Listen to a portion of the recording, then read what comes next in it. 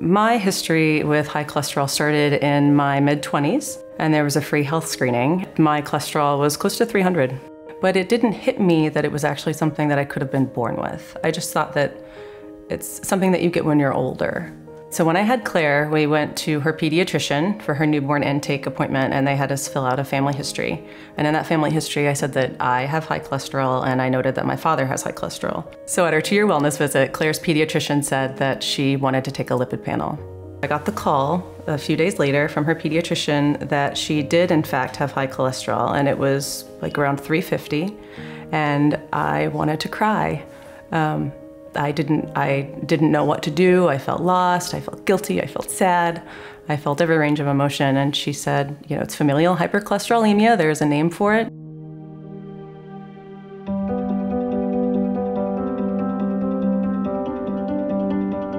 It's worrisome that, you know, both my wife and daughter have FH, but I feel like we're in a position where both Kristen and Claire are gonna get the care that is needed to help keep them healthy. We owe so much to my daughter's pediatrician, not only for Claire, but for my health, because I wasn't on a statin. I have extended family that's now being treated for FH. She not only made Claire's life better, but she improved my entire family's health. We want to teach Claire about what it means to be healthy. We try to incorporate her into our grocery shopping, try to steer her away from donuts and brownies and toward fruits and vegetables as much as we can.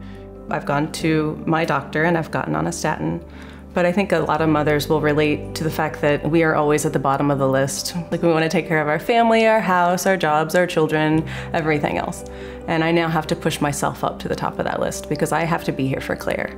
I know once Claire knows all the things that Kristen's doing and will continue to do to help raise awareness about FH, I know she'll be really proud of her mom. The FH Foundation has given me so much support, both through the online forums, talking to them on the phone, connecting me with doctors, going to the advocacy training.